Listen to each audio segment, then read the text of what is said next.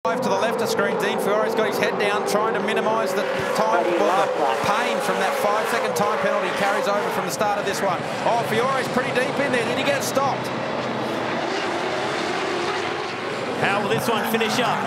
Who knows where to look? Double yellows in the background. Oh, Fiore, the leader's off. They're all off. There's mud everywhere. Charters around. Oh, my goodness. Big one in the background. There's more to it. They're all in. Look at the mud. There's our championship leader, finds his way through. Be careful. Crazy moment on the last lap. And the lid well and truly popped off this one since the restart. Wow. That was big. That is incredible. Just look at all the mud and junk. It's not over yet, Chad. We're going to race back to the checkered flag. Zach Best. He's dropped like a stone.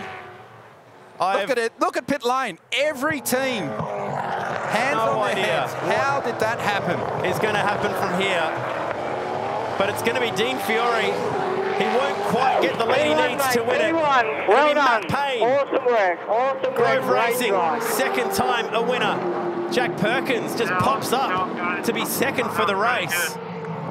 Best did stay fourth. I thought he dropped further. He dropped down, yeah. It popped back up again. So fourth for Best. And look at this. Well, I hope everyone's all right down there. Jason Gomersall. And that's Cameron Crick having a look to see if he's okay.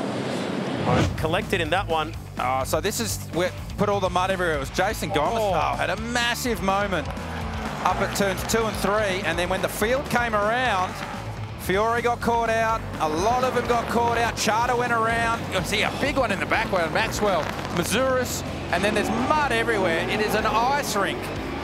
And then the rest of the field try to pick their way through.